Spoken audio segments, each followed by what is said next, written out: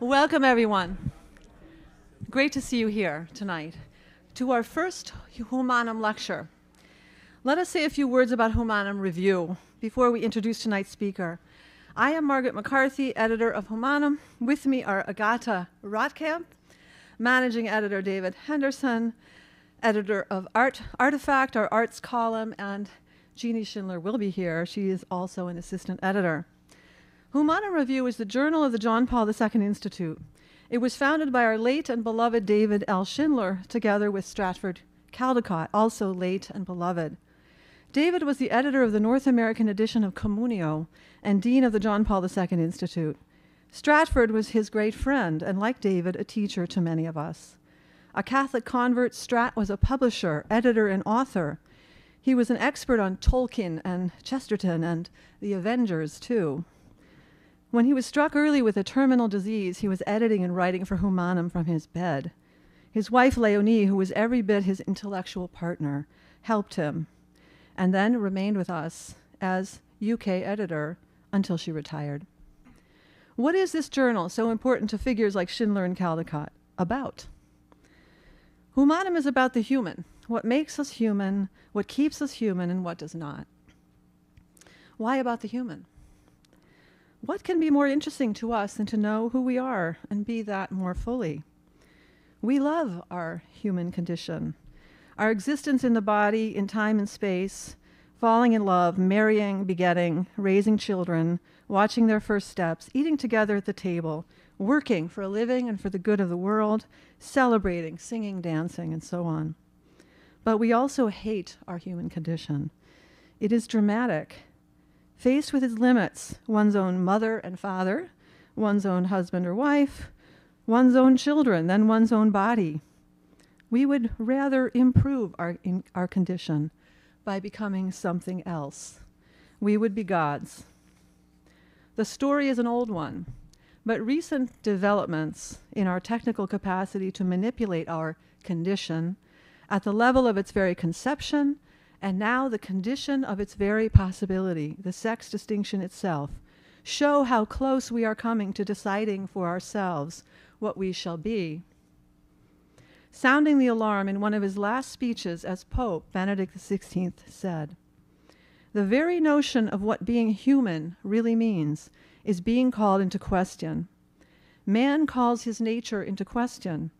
From now on, he is merely spirit and will. The manipulation of nature which we deplore today, where our environment is concerned, now becomes man's fundamental choice, where he himself is concerned. For from now on, there is only the abstract human being who chooses for himself what his nature is to be.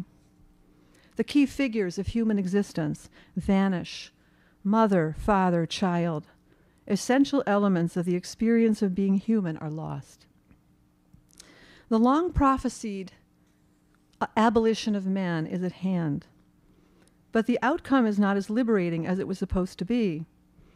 As Lewis predicted, if man treats himself as raw material he will be, but not for himself as he fondly imagined, but for his conditioners. We know these conditioners.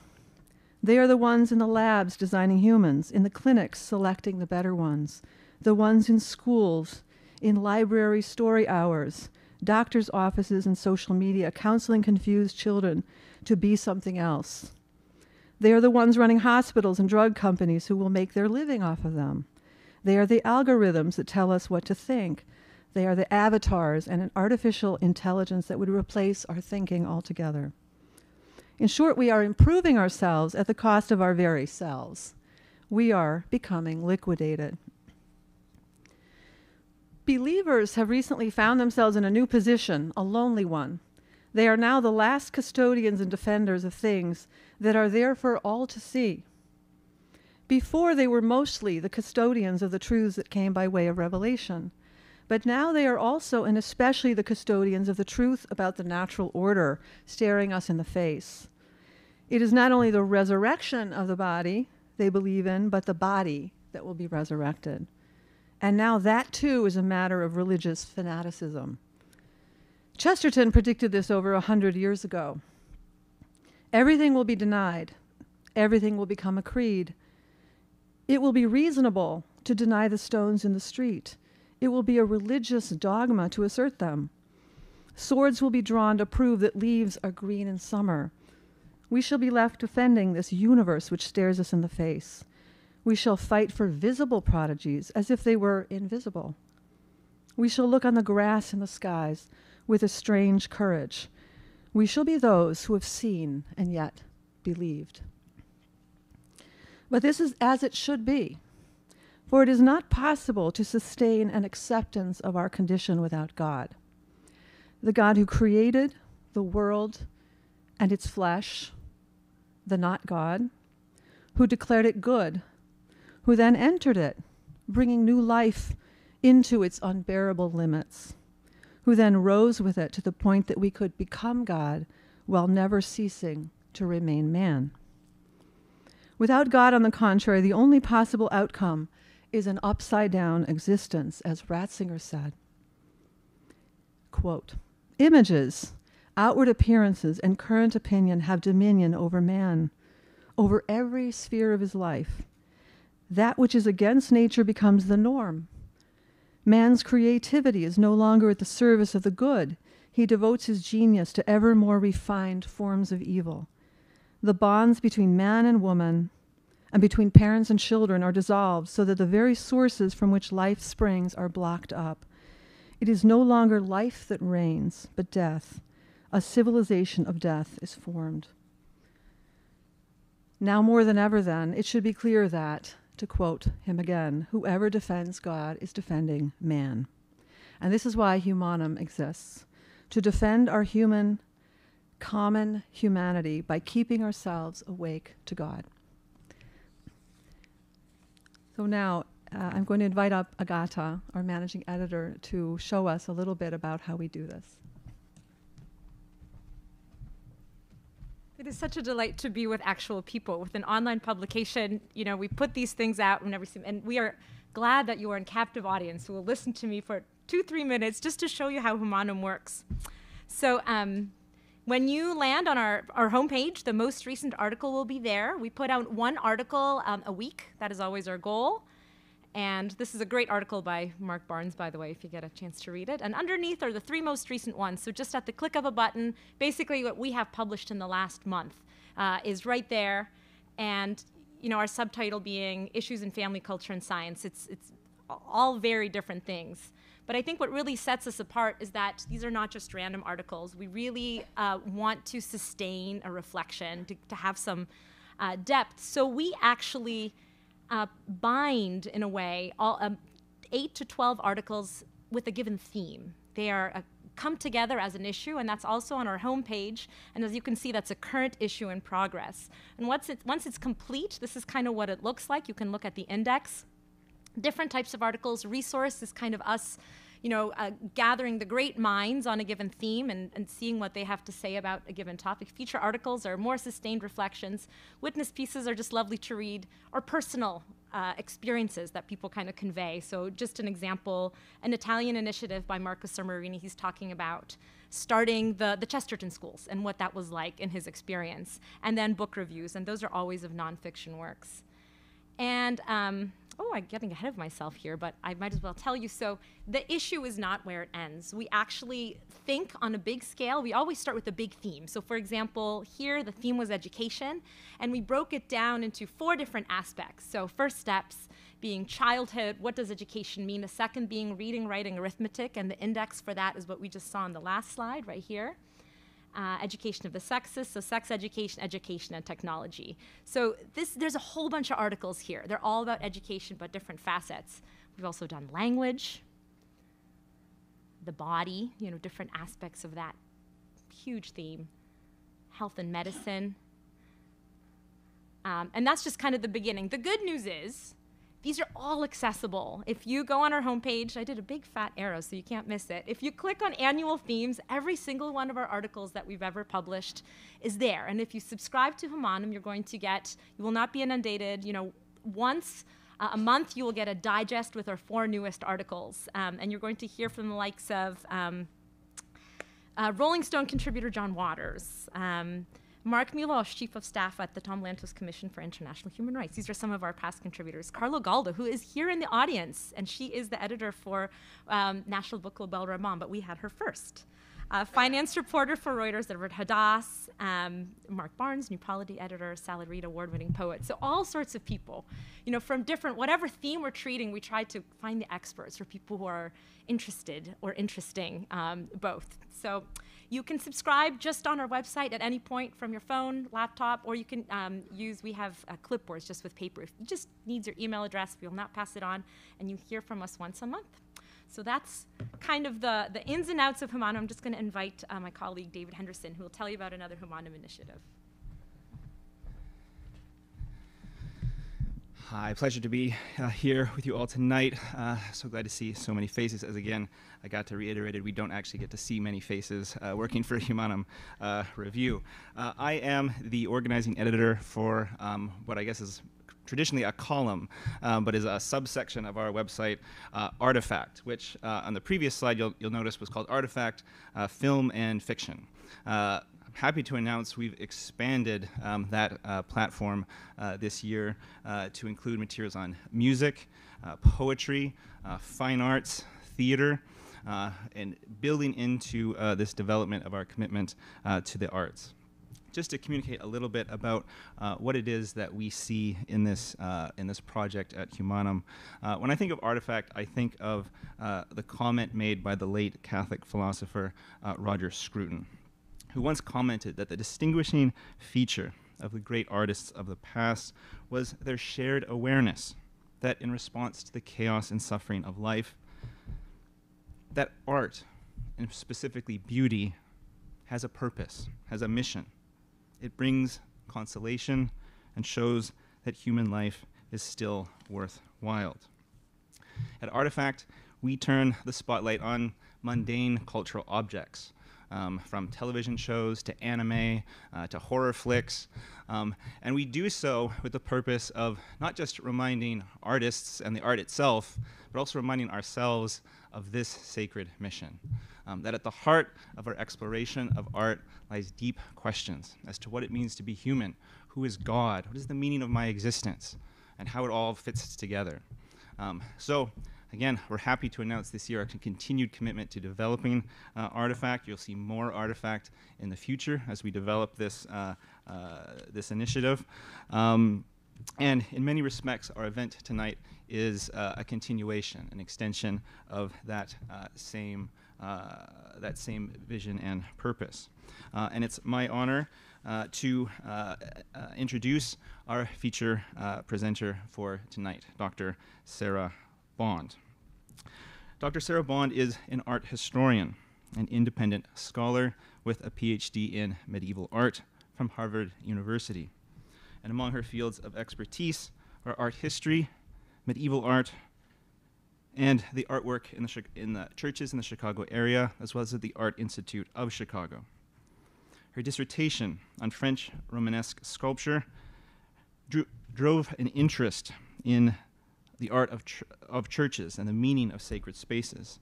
And in this field, she has taught as an adjunct professor at DePaul University, designed church tours, lectured, and written a booklet on the modern church of St. Thomas the Apostle in Hyde Park. And in the more general field of sacred art, Sarah has designed thematic courses on Christianity and art, which she offers to parishes and congregations in the Chicago area. A primary focus of Sarah's work is the collections of the Art Institute of Chicago, which I'm told will feature very prominently tonight, and where she curates tours for college classes, arts groups, and private clients. Sarah also gives online presentations for context travel, exploring works at the Art Institute and at museums across the country. And on a personal note, Sarah and her husband, Doug, live in Chicago and have 3 children and 2 grandchildren. Join me with a warm welcome for our feature presenter tonight, Dr. Sarah Bond.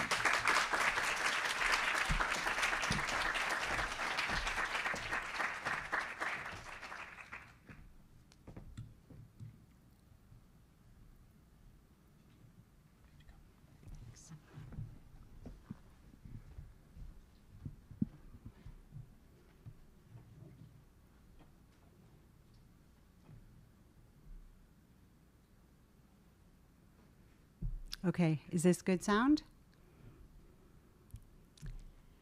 Good evening, everyone.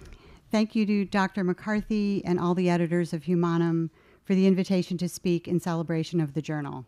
I'm really honored to be here. Humanum, according to its mission statement, is about the human. So it's fitting that we take as our subject the human figure in art. The human figure is central to the history of art, and how artists depict the human body tells us a lot about their culture's view of the human being in the world. For much of Western art, mastery in the depiction of the human body has been required of artists and the measure of their greatness. But how do artists depict the inner aspects of the person? Emotions, spirit, ecstasy, suffering. It is this question that we will explore this evening. We will look in detail at several works by El Greco, studying the poses, gestures, and visual qualities of particular figures. Jumping back in time, we'll look at El Greco's roots in Byzantine and medieval figural art. And finally, we'll turn to two modern masters of the expressive human figure, Rodin and Picasso, both of whom were influenced by El Greco and both of whom depicted spiritualized figures in a secular context.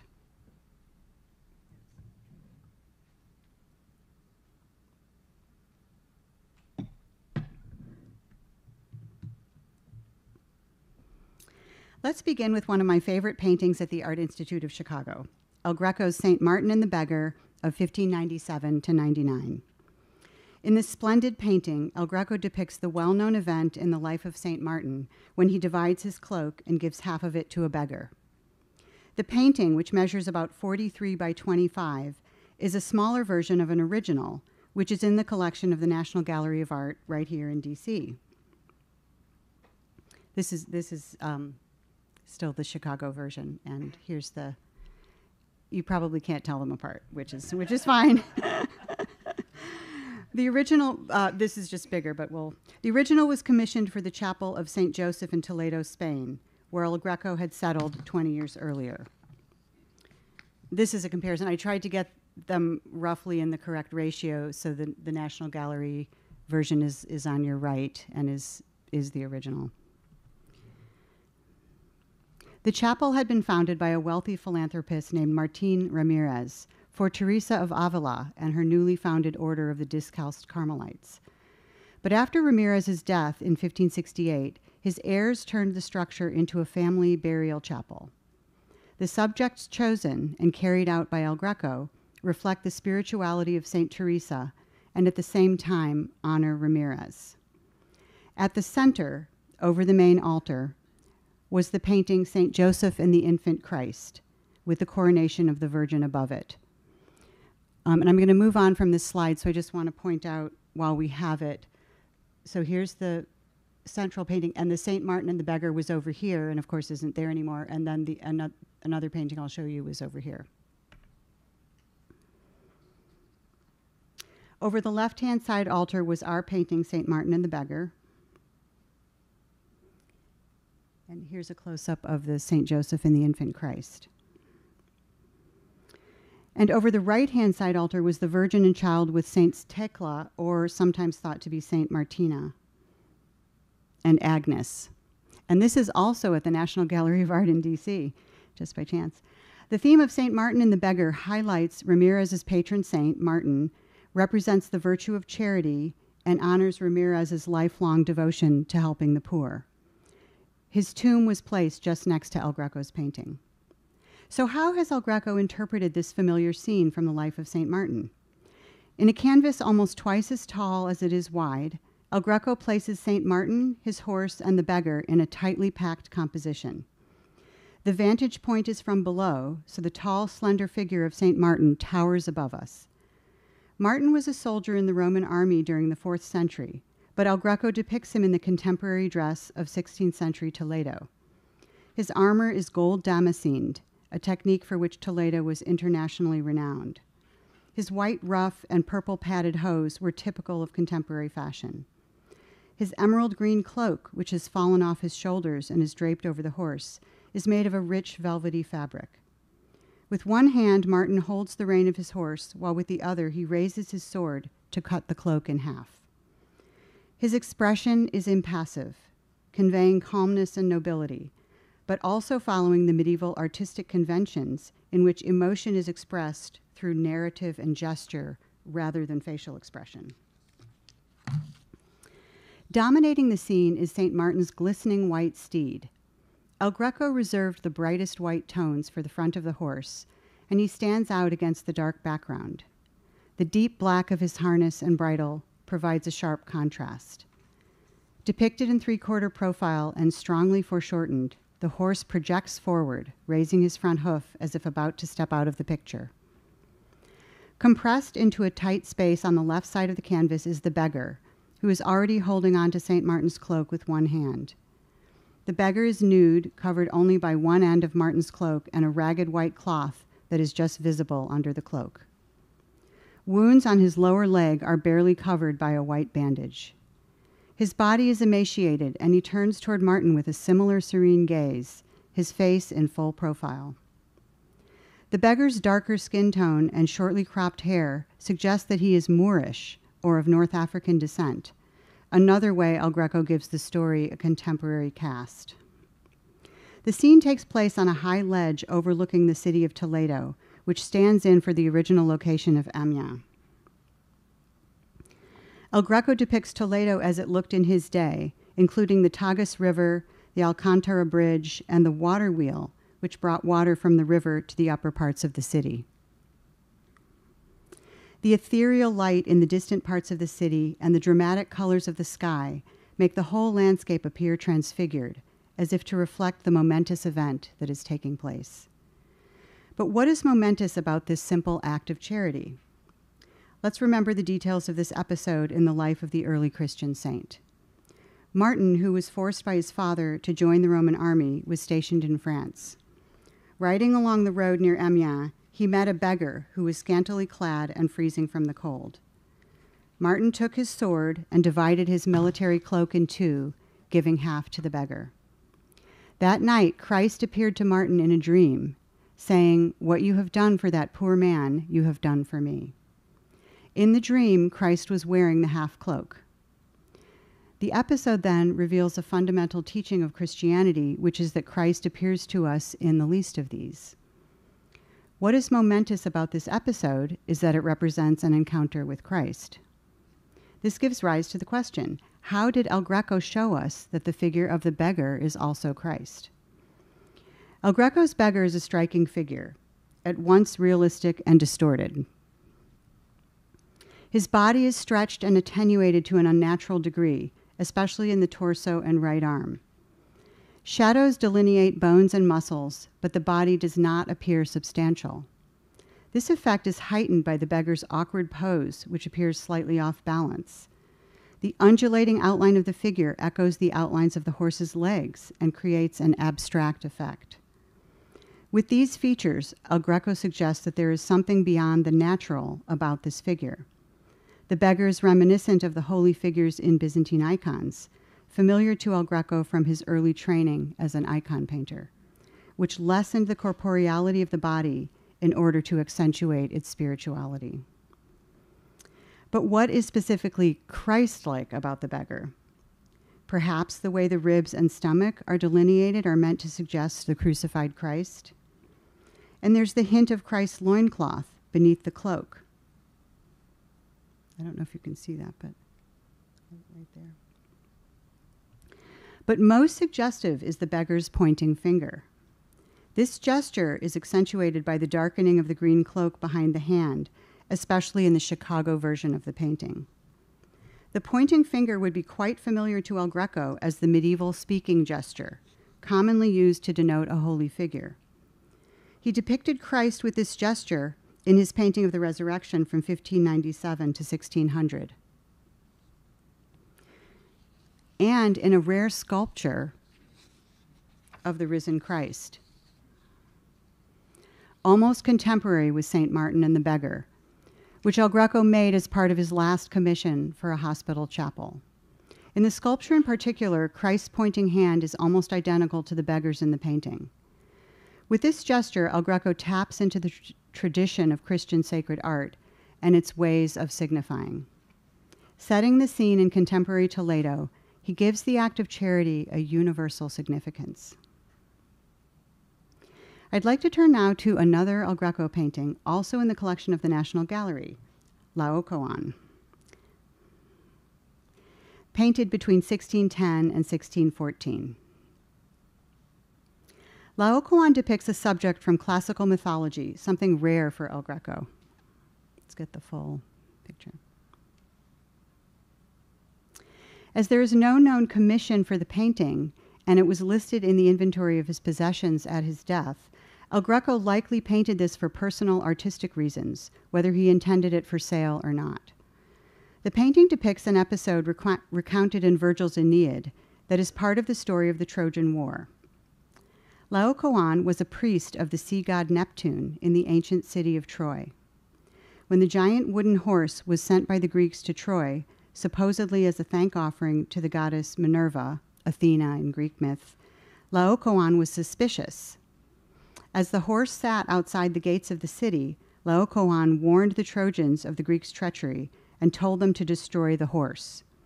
But in order to silence Laocoon, Minerva sent 2 giant serpents from the sea to kill Laocoon and his 2 sons. The Trojans then pulled the horse into the city, and the Greek soldiers hidden inside emerged and opened the gates of the city to the Greek armies, who laid waste to Troy. From Virgil's time onwards, Laocoon was viewed as a heroic figure. Like a prophet, he warned the city, but his words went unheeded. He was killed and the city destroyed. Virgil dramatically describes the death of Laocoon, and this is quoting from the Aeneid. 2 giant arching sea snakes swam over the calm waters from Tenedos, breasting the sea together and plunging toward the land. Their 4 parts and their blood-red crests towered above the waves. The rest drove through the ocean behind, wreathing monstrous coils, and leaving a wake that roared and foamed. And now, with blazing and bloodshot eyes and tongues which flickered and licked their hissing mouths, they were on the beach. We paled at the sight and scattered. They forged on straight at Laocoon. First each snake took one of his 2 little sons, twined round him, tightening, and bit and devoured the tiny limbs. Next they seized Laocoon, who had armed himself and was hastening to the rescue. They bound him in the giant spirals of their scaly length, twice round his middle, twice round his throat, and still their heads and necks towered above him. His hands stove frantically to wrench the knots apart. Filth and black venom drenched his priestly hands. His shrieks were horrible and filled the sky. Like a bull's bellow when an axe has struck awry, and he flings it off his neck and gallops wounded from the altar.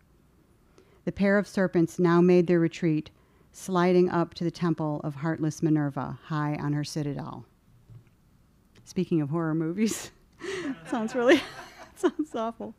The story of Laocoon gave El Greco the opportunity to reimagine an ancient subject with his original sensibility. The canvas is filled with figures who speak through their expressive poses and gestures. Laocoon is at the center, writhing on the ground, entangled with a snake who is about to bite his head. Scholars have connected Laocoon's pose with the ancient sculpture of the falling Gaul from the 2nd century, which El Greco would have known from his time in Venice.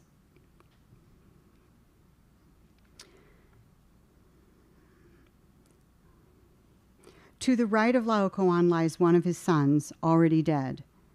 This beautifully rendered figure shows El Greco's skill in foreshortening, as he shows the length of the body head on. On the right side of the painting are 3 mysterious figures who have never been securely identified. Scholars believe that the rear figure was not meant to be seen at all, but was painted over by El Greco. It was only revealed in an overzealous cleaning of the painting in 1955. So I think we can imagine there are 2 figures. But there have been different theories about the 2 remaining figures, but it seems likely that they are gods overlooking the unfolding events. Whoever they are, they view the scene calmly, and one even looks away, as if unaffected by the suffering before them. Laocoon's second son appears at the far left of the painting. El Greco accentuates this figure by separating him from the others and by his dramatic pose. He has the thin, attenuated body of the beggar in the St. Martin painting, with the same undulating contours. He stretches and looks upward as if begging heaven to rescue him. With outstretched arms, he tries to hold at bay the snake, which is about to bite him in the ribs. The curve of the snake forms a large, open circle through which we see the details of the city in the background. The figure's left arm extends backward in space, leading our eyes to the small horse, who seems to prance towards the gates of the city. El Greco depicts the city of Troy as contemporary Toledo, as he did for Amiens in the St. Martin painting. Here it spreads across the length of the painting and is filled with accurate details of the city. Above it is a stormy sky, which once again expresses the drama of the events taking place in the foreground. Laocoon is a fascinating, complex painting which is open to a wide range of interpretations. One thing scholars agree upon is that El Greco was responding to the famous ancient sculpture of Laocoon and his sons that is part of the Vatican collections. This huge sculpture, over 2 meters in height, was unearthed in Rome in 1506 in a private garden on the Esquiline Hill. Its importance was immediately recognized, and after sending court artists Giuliano da Sangallo and Michelangelo to see it, Pope Julius II acquired it for the Vatican's sculpture collection. The date of the sculpture is uncertain, but it is clearly in the Hellenistic style of the 2nd and 1st centuries BC. Laocoon and his sons had an enormous influence in the history of art and was a work El Greco certainly would have become familiar with during his time in Rome. Hellenistic sculpture is known for its drama, movement, and emotion, in contrast to the calm and balance of the classical period, much as Baroque art is a response to the High Renaissance. Here in the Laocoon group, these features are present to the highest degree, appropriate to the subject depicted. The bodies bend and twist in agony, their limbs entangled with the serpents. Every inch of Laocoon's body expresses his suffering, with incredibly realistic details such as the vein visible in his upper arm. Their faces clearly express emotion, and Laocoon's has long been regarded as a paradigm for the expression of pain. El Greco clearly draws from the Hellenistic sculpture in multiple ways, packing the figures in and painting them in white rather than flesh-colored tones. The upward gaze and gesture, let's see if we have the, wait. The upward gaze and gesture of El Greco's left-hand figure are modeled on the same figure in the sculpture, who also looks up to heaven and whose right arm once reached upward in an early restoration that El Greco would have known. So this is what it looked like when El Greco saw it, and until the 1950s, when they restored it to what it probably more likely looked like. But how different El Greco's conception is. In the classical sculpture, the bodies retain their idealized naturalism, and though Laocoon is struggling in agony, he has a heroic quality, as if he could still prevail. El Greco's Laocoon figure is clearly overcome and at the point of death. One of his sons is already dead. The horrific scene takes place before the city of Toledo, causing the viewer to wonder who the contemporary Laocoon might be and what modern Trojan horse might make the city vulnerable to destruction. But it is in the left-hand figure that El Greco most clearly departs from the classical idiom.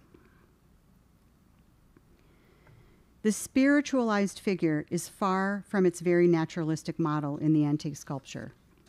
It has an expressive, even abstract quality that El Greco increasingly uses to convey inner realities, whether human suffering, as in this case, or human ecstasy.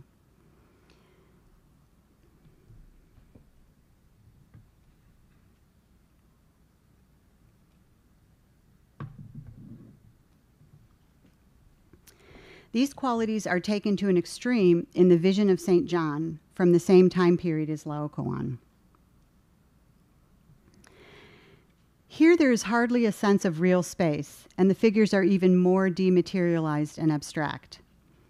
The subject is from the book of Revelation and seems to depict the resurrection of the dead, though the exact moment is unclear. It was one of 3 paintings executed for the Church of St. John the Baptist, part of the Tavera Hospital just outside the walls of Toledo.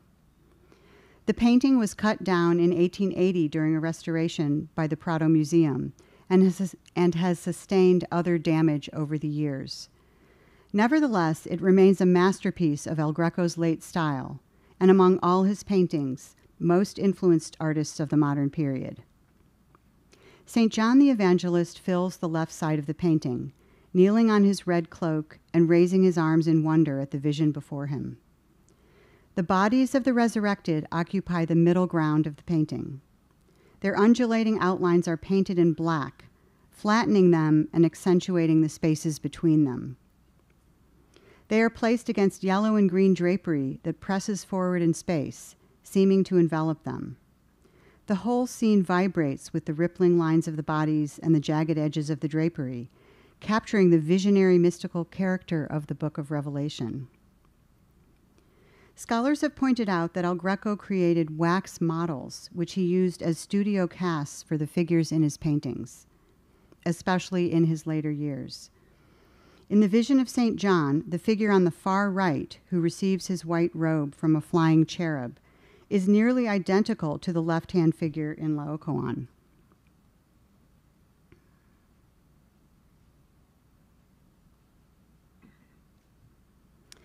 El Greco used the same studio cast for both figures.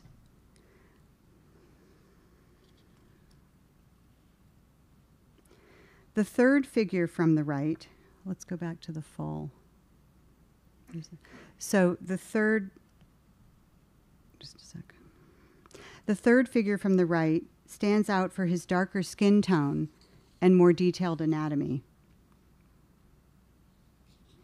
His pose is also one that El Greco has used before, and as we shall see below, that Rodin used for one of his sculptures.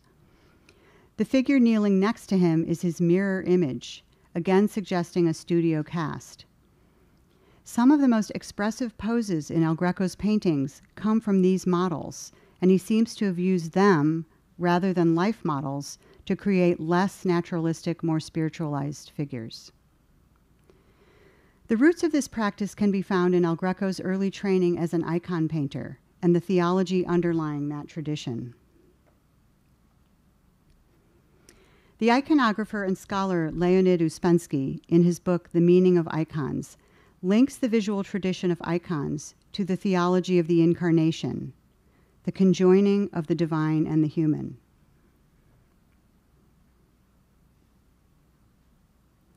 The incarnation, God becoming flesh, also implies the divinization of man by grace. Human nature, and this is a quote from Uspensky, human nature remains what it is, the nature of a creature, but the grace of the Holy Spirit penetrates into his nature, combines with it, fills it, and transfigures it. It is this transfigured person that the icon painter wants to represent. As Uspensky explains, and again this is a quote from Uspensky, the icon is a likeness not of an animate, but of a deified prototype.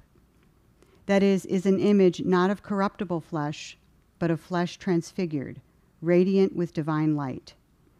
A temporal portrait of a saint cannot be an icon, precisely because it reflects not his transfigured, but his ordinary carnal state. It is indeed this peculiarity of the icon that sets it apart from all forms of pictorial art. So the icon is considered a likeness and includes characteristics and distinctive traits of the person depicted. This is just a detail from the prior Milwaukee icon. And this is a good example. I love this. First of all, it's by Andrei Rublev, who's one of the greatest icon painters in the history of art. But it's also the Apostle Paul, who has, as many of you know, distinctive traits. And so there are distinctive personal traits that are portrait-like. But it is a likeness of the transfigured person and only maintains its character as an icon by its link to the traditional depiction of the person. In Uspensky's words, reverently preserving the memory of saints and their characteristics, the Orthodox Church has never accepted the painting of their icons from the imagination of the artist or from a living model, for this would involve a complete and conscious rupture with the prototype, and the prototype with whose name the icon is inscribed would be arbitrarily replaced by another person. In order to avoid invention and a rupture between the image and the prototype, iconographers paint from ancient icons and make use of aids, just as El Greco did. While El Greco's paintings are far removed from the world of icons, he seems to have used aids and repetition of figures in a similar way to emphasize interior rather than exterior realities. It is easy to see in his figures the transfigured beings Ouspensky describes, maintaining their physical aspect, but lit from within by divine grace. While the visual tradition and theology of Byzantine art provided a rich source for El Greco and have inspired many other artists through the present day, Western medieval art provides its own vast field of examples of figural distortion used to convey emotion or the presence of the spirit. We need only think of the many images of Christ's twisted body on the cross, the swooning Mary, or the descending angel Gabriel in scenes of the Annunciation. But I would like to focus on Romanesque portrayals of the prophets as particularly evocative figures which add to our understanding of this subject.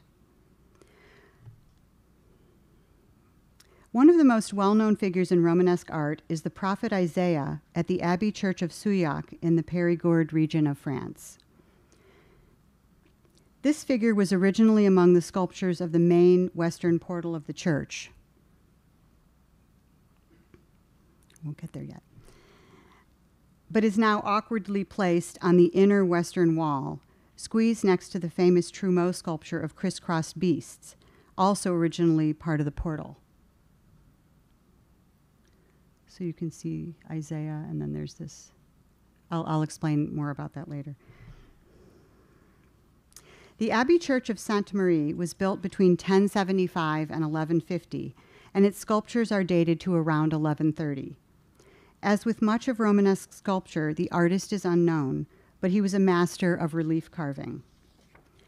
Isaiah's slender, elongated body is gracefully twisting, with his left leg crossed over his right and his head tilted in the opposite direction. With his right hand, he holds the scroll that identifies him as one of the Old Testament prophets, and with the now broken finger of his left hand, he points to the imaginary words on the scroll. His name, Isaias, is inscribed to the left of his halo. Every detail of the sculpture suggests movement. The double parallel lines of his clothing form a repeated rhythmic pattern. The hem of his cloak flows over his left arm, swinging out behind him as if caught by the wind. The hem of his robe swings out in the opposite direction, behind his right foot. The artist has fashioned his hair with long separated locks flowing downward and outward from the top of his head, their outlines echoing those of Isaiah's body. Isaiah's cross-legged pose is a familiar one in Romanesque sculpture. It suggests walking, but is also meant to convey inner movement. A prophet is a visionary, one who is set apart to carry a message to the society in which he lives. His words and actions are inspired and often misunderstood, so that he appears strange to those around him. This is well expressed in the sculpture. Through Isaiah's mobile body and blowing garments, the sculptor conveys the movement of the spirit within, and with his emphatic pointing gesture, the importance of the message. At the Abbey Church of St. Peter in Moissac, there is a similar prophet figure, most likely the prophet Jeremiah.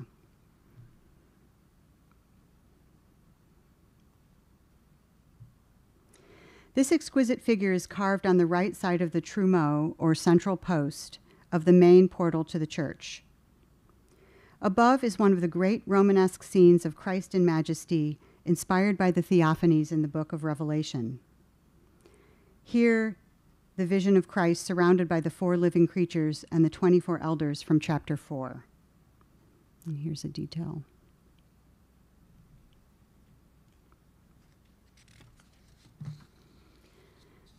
Supporting this vision are the figures of Saints Peter on the left jam. So this is Peter.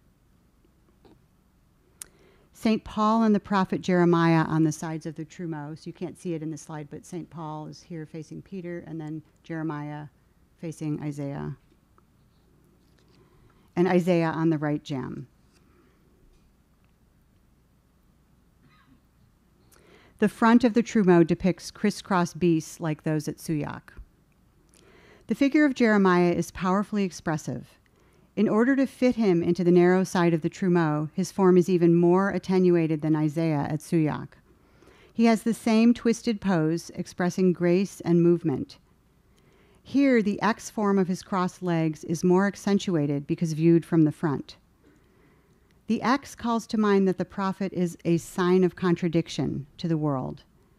He holds his message with both hands, and his eyes seem to gaze inwards.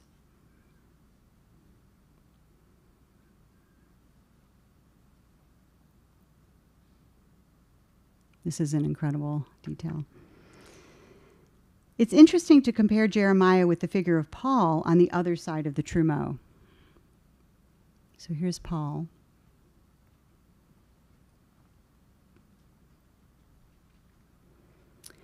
Paul is squeezed into a similar space, and his body is equally elongated, but his pose is completely different. Though one knee is slightly bent, he stands solidly facing front, with little movement apart from the turn of his head. Holding the book representing his writings in one hand, he raises the other and gazes intently forward. With these two poses, the sculptor suggests the different characters and roles of the prophet and the apostle.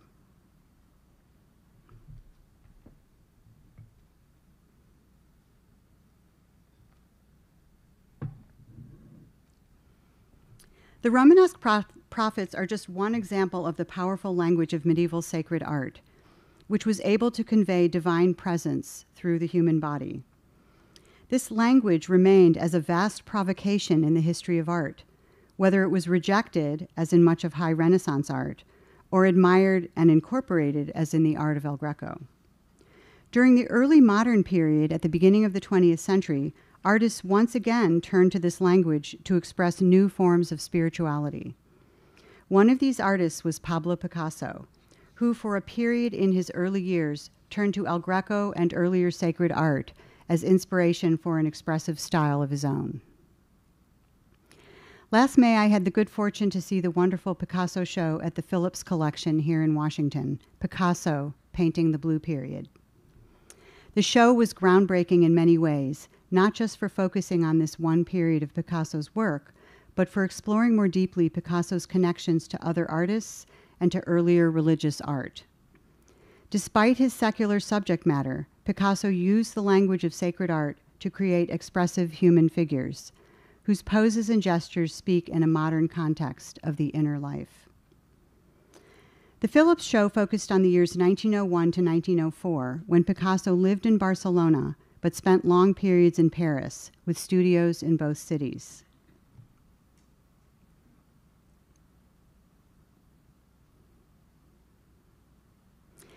At first, his art reflected the world of Montmartre, with its nightlife, dance halls, and brothels.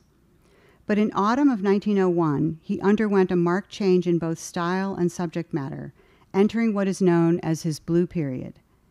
His palette shifted from bright colors to predominantly blue tones. And his subject matter became more serious, with images of the poor and the outcasts of society.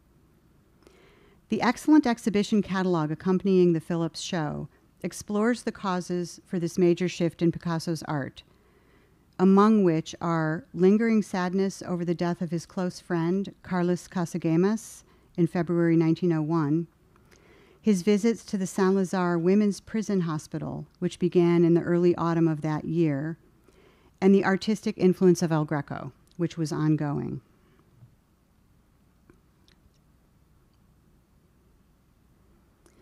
El Greco's influence on Picasso is well known.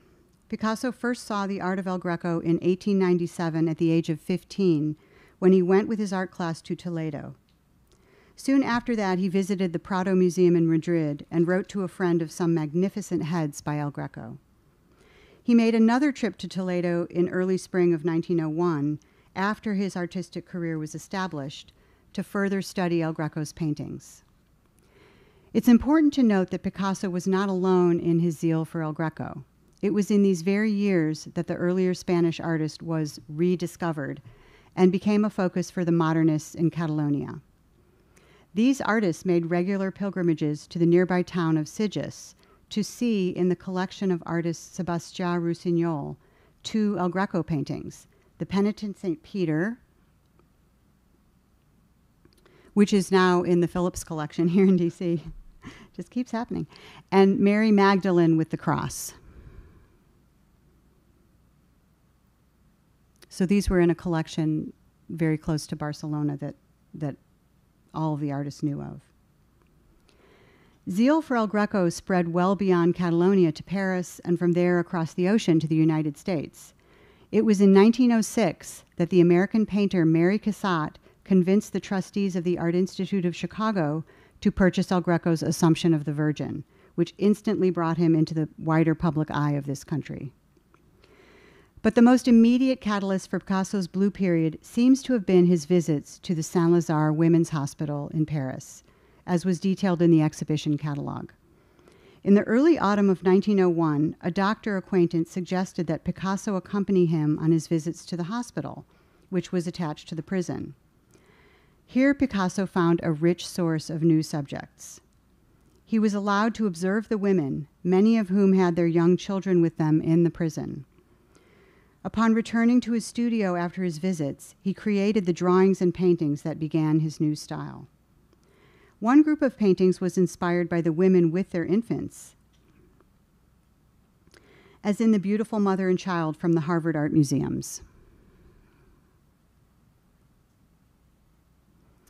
The mother is seated on the ground with knees pulled up, a pose that Picasso will repeat in several other paintings. Bending her head and resting it on the head of her child, she closes her eyes, turning inward and encircling the child in a protective embrace.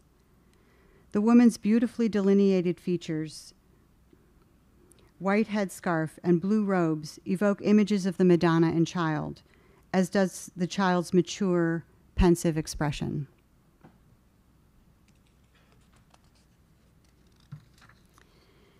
Picasso also made many paintings of women alone, as in Woman Ironing, painted in December 1901, only a few months after he began visiting Saint-Lazare.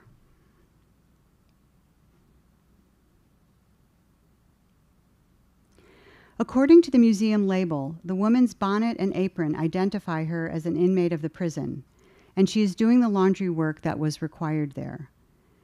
The figure of the woman fills the canvas, bringing her close to us. There is a simplicity to Picasso's style here, with swift and visible brushstrokes and a limited palette of blues, white, and flesh tones. What is most striking, and in fact defines the painting, is the woman's pose. She bends over her ironing, the arc of her back accentuated by a dark outline, with her head at a 45-degree angle to her body. This is a pose Picasso will continue to use, and it clearly had special meaning for him. It expresses sadness, the underlying theme of the Blue Period, but also a kind of self-containment and inwardness. Though she is ironing, her eyes are closed, like the woman in Mother and Child, and this contributes to the feeling of interiority and even contemplation evoked by the painting. Picasso repeats the bent head pose with small variations in numerous paintings from this period. Among them is Dozing Absinthe Drinker, a subject from the cafe near Saint-Lazare, frequented by the outpatients from the hospital. Let's see if I have a close-up. Here are the same bent head and closed eyes, with the arc of the woman's back echoed in the arch of the wall and the curved edge of the table.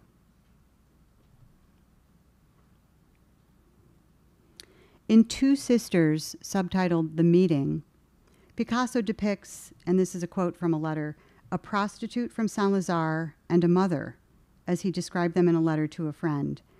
in a composition clearly derived from images of the Visitation. In a beautiful study drawing for the painting, Picasso worked out the poses of the two women, focusing primarily on the left-hand figure with her bent head and closed eyes.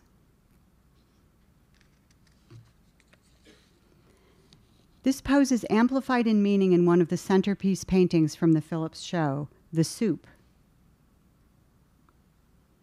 It's just a close-up of the drawing. From early 1903.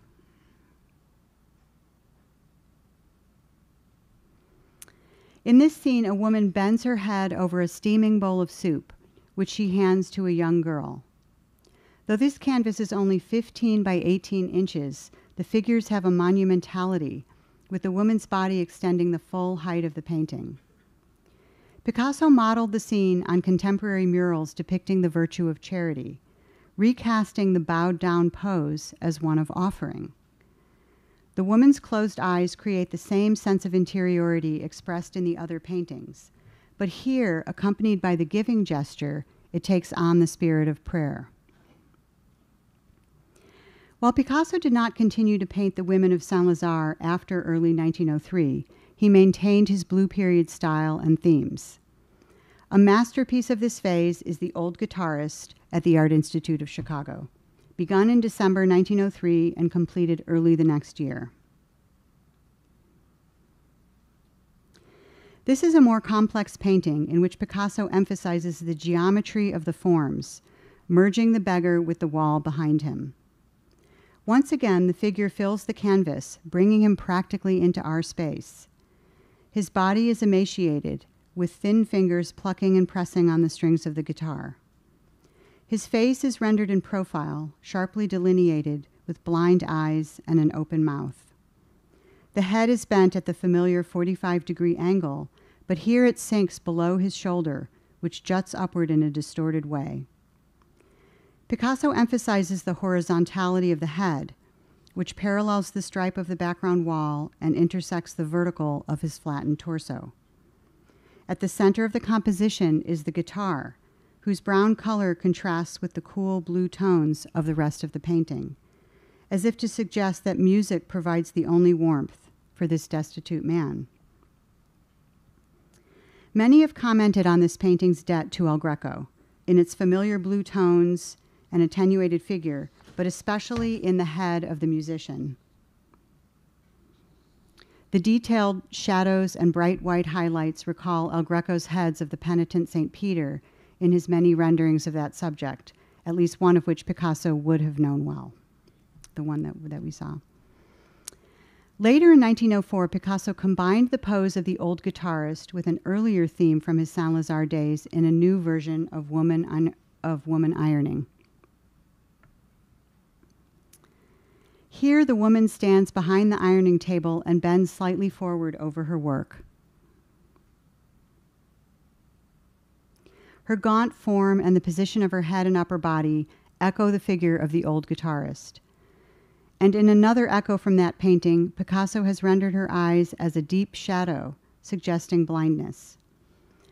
With its pale colors and delicate outlines, this painting is very different in tone from the earlier woman ironing. It provides a bridge between Picasso's Blue Period and the style of his circus paintings of the following years.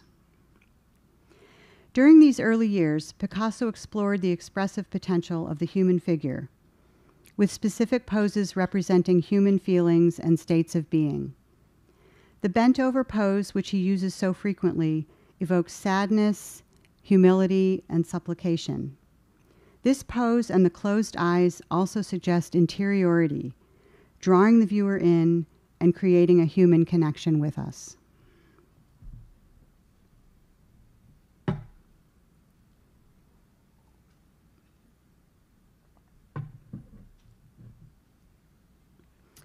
I'd like to turn now to the sculptor Auguste Rodin, whose work was almost exclusively dedicated to the human figure. When Dr. McCarthy suggested a lecture on the human figure in art, Rodin was the artist who first came to mind. My own interest in him dates to my first trip to Paris as a young woman, when I was bowled over by the sculptures in the Rodin Museum. The Art Institute of Chicago has several superb Rodin works, including an original plaster cast he submitted to the World's Columbian Exposition in 1893. So this looks like bronze, but that's just paint covering plaster. In 2017, the museum, and this is the Art Institute of Chicago, mounted a small Rodin exhibit to commemorate the 100th anniversary of his death, which inspired me to create a tour entitled The Inner and Outer Self, looking at how artists express the immaterial through the material.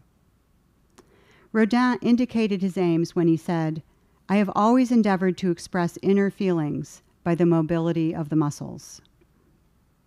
Rodin was born in 1840, and though he failed to get into the School of Fine Arts, his early training as a sculptor was in the academic tradition, as was typical in the mid-19th century. Artistic training was based on drawing from life models and the study of classical and Renaissance figures, and Rodin's mastery of the human figure was unsurpassed. But like Monet, his friend and exact contemporary, Rodin wanted to free himself from the academic tradition, introducing elements of abstraction and emphasizing subjective experience of reality rather than scientific objectivity. Rodin's art is poetic, and it's no wonder that one of his greatest champions was the poet Rainer Maria Rilke, who met Rodin in 1902, worked as his secretary from 1905 to 1906, and wrote 2 laudatory essays about him. Looked at in terms of their whole career, Rodin and Picasso couldn't be more different. Rodin remaining grounded in observation of nature, and Picasso leading the avant-garde in rejecting that. But as the Phillips exhibition convincingly showed, Rodin had a great influence on Picasso during his early years. In late 1900, Picasso visited Rodin's private pavilion during the Universal Exposition in Paris and would have seen the thinker, Eve, and inner voice among the 150 sculptures Rodin exhibited. Picasso's interest in Rodin is evidenced by his inclusion of Rodin's head with his name written above it on a sheet of sketches from around that same time. And there's Rodin, and then his name, I don't know if you can see it, is above it. Picasso and his fellow modernists included an article on Rodin with a photo of the thinker in their magazine early the following year. I'd like to look at 3 Rodin sculptures: Adam, the Prodigal Son, and Inner Voice. The bronze sculpture Adam is truly monumental, standing at 6.5 feet high, though bent over, so well over life size. Whoops, not ready for that. Modeled in 1881, the Art Institute's version of Adam was cast around 1924 and purchased by the museum the same year. Adam was originally conceived as part of a larger project for a set of monumental bronze doors to serve as the entrance to a new decorative arts museum in Paris. Rodin received the commission in 1880, and though the museum never came to fruition, Rodin's work on the doors continued through the 1880s, and the figures he originally created for the doors became some of his most famous works. The theme for the doors was to be Dante's Inferno, and the overall work was titled The Gates of Hell. At the very top of the double doors was to be the seated figure of Dante, a sculpture which became the Thinker. So I don't know if you knew that, but the Thinker was originally Dante. To the left and right of the doors were to be the figures of Adam and Eve, which Rodin did not include in his final model of the doors, but which became important independent sculptures as well. The gates were first cast in bronze in 1938, well after Rodin's death.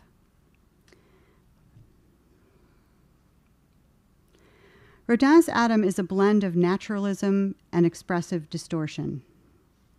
The anatomical details are both precise and exaggerated. It is often noted that the figure was inspired by the work of Michelangelo. Its overall conception is reminiscent of Michelangelo's figures of the rebellious slave and the dying slave, which he created for the tomb of Pope Julius II. Well, these are just some different views of the Adam.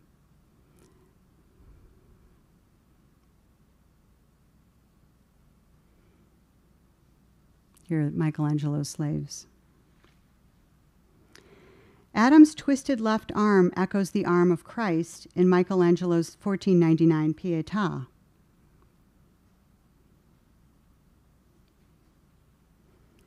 And the pointing finger recalls the finger of God creating Adam in the Sistine ceiling.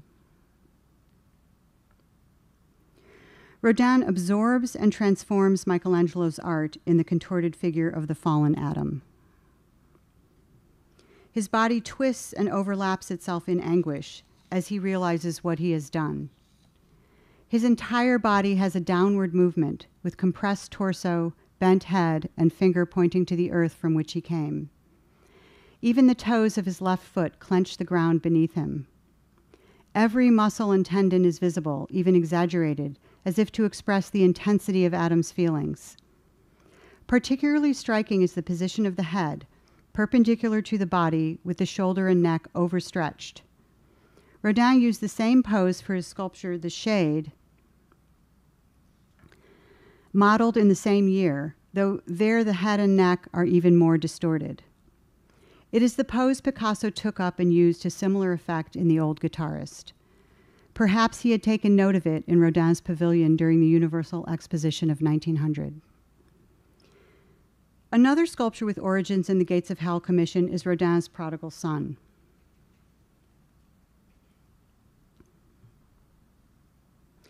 This figure began as one of the sons in the group of Ugolino and his sons from Dante's Inferno on the lower left door.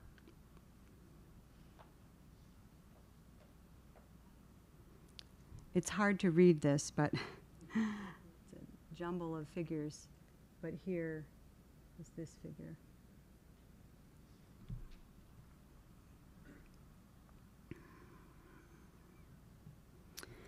Later, Rodin reworked the figure, combining its head and torso with a different lower body. He titled the new figure The Prodigal Son. What is most striking to me about this sculpture is its resemblance to El Greco's figures, especially in his late works. Is there a connection between Rodin and El Greco? Apparently, yes.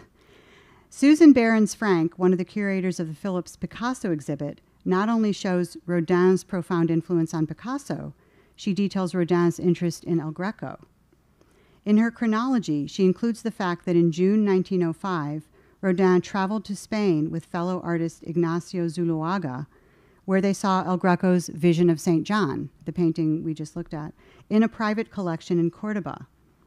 Zuloaga purchased the painting and hung it in his Paris studio, where Picasso frequently saw it, and Rodin could see it again as well.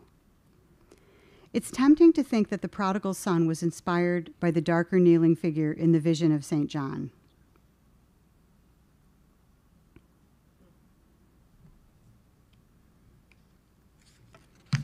The date suggests that Rodin's first version of the prodigal son predates his 1905 trip. But whether or not Rodin did take from this specific figure his debt to El Greco is clear.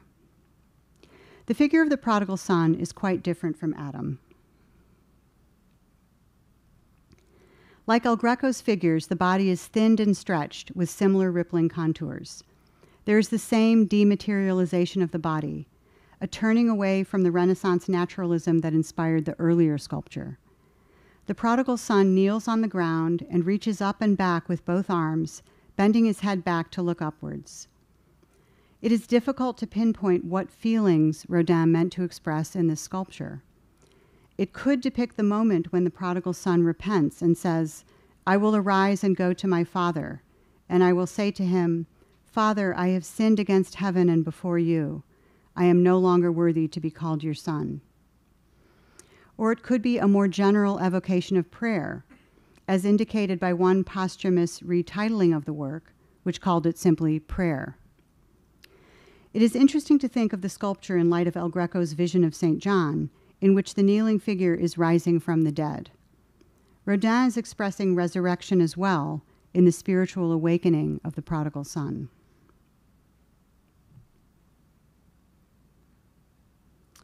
The last work I'd like to look at is Rodin's sculpture Inner Voice, subtitled The Muse, from 1896 to 97.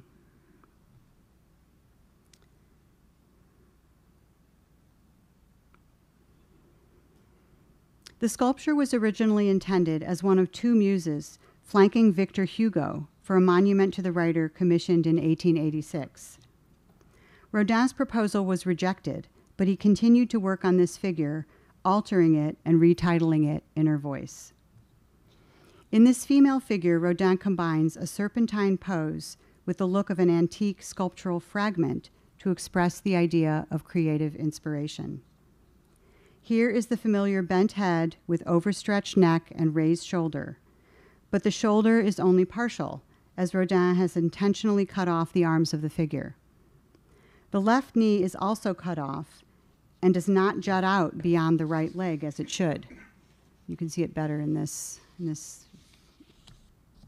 image. The pose is an exaggerated contrapposto, which means the bent knee pose of classical sculpture. For Rodin, this pose evoked antiquity and its rebirth in the Renaissance. This can be seen in a pair of clay models he made in 1911.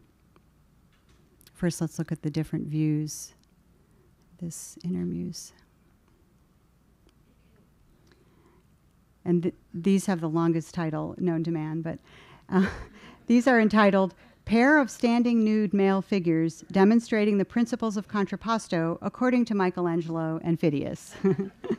That says it all. These are now at the Met Museum in New York. I had never even heard of these before preparing for this talk. They're absolutely amazing. Here, the model representing the ancient Greek sculptor Phidias, so that's on the right, has a relaxed contrapposto pose, typical of the idealized figures of that period, so it's more classical. The model representing Michelangelo has a more contorted contrapposto, such as Rodin himself used for Adam and Inner Voice.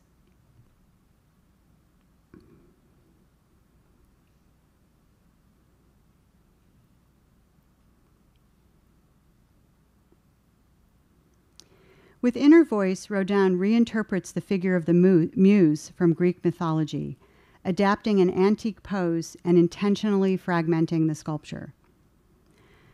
But the pose and fragmentary nature of Inner Voice do more than evoke antiquity. They convey the inner source of creative inspiration.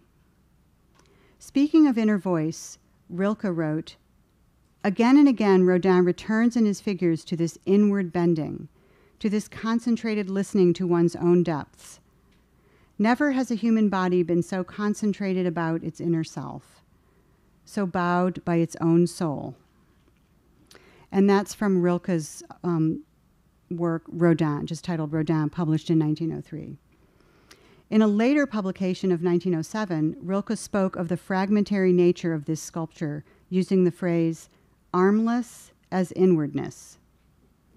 For Rilke, the absence of arms accentuates the inner life of the figure, just as the dematerialization of the body accentuated the spiritual in Byzantine and medieval art.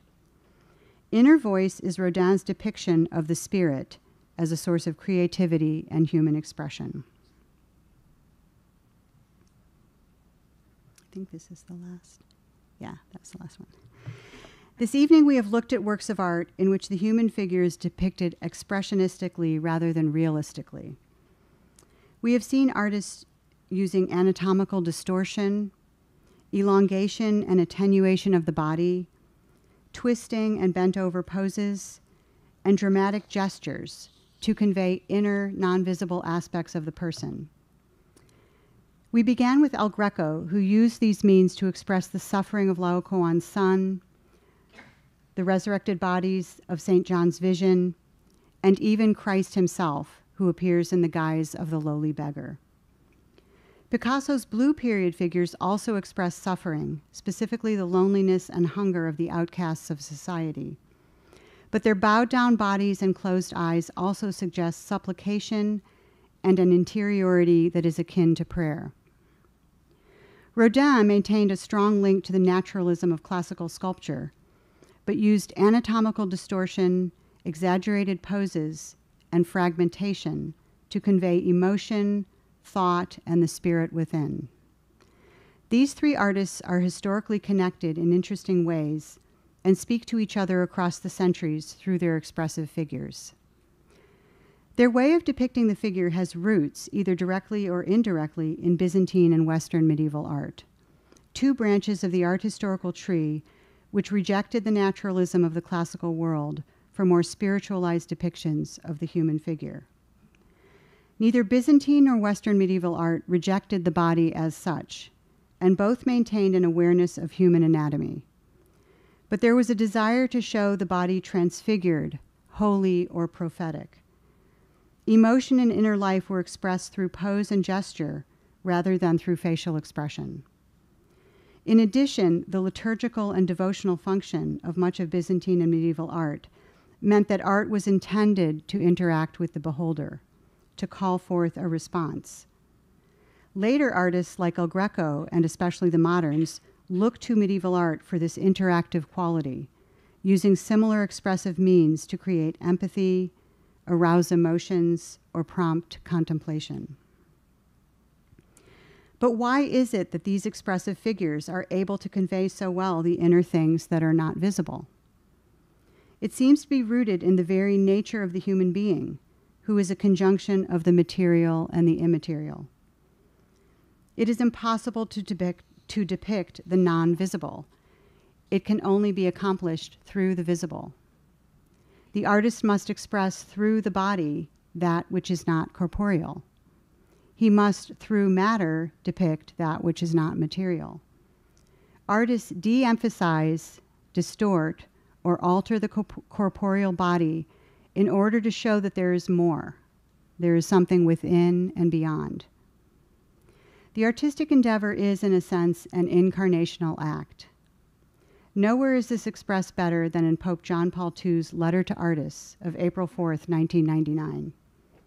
There he says, "Art must make perceptible and as far as possible attractive the world of the spirit, of the invisible, of God.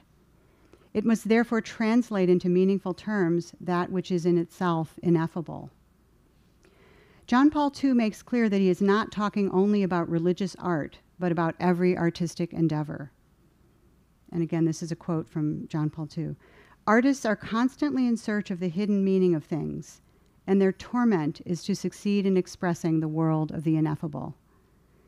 This is why the artist is an image of God the Creator, shaping material, giving it form and meaning, and letting it go into the world." In a direct appeal to artists, John Paul II states, "Humanity in every age, and even today, looks to works of art to shed light upon its path and its destiny." I hope that I have shed some light on just one way in which artists have given form and meaning to the ineffable. Thank you.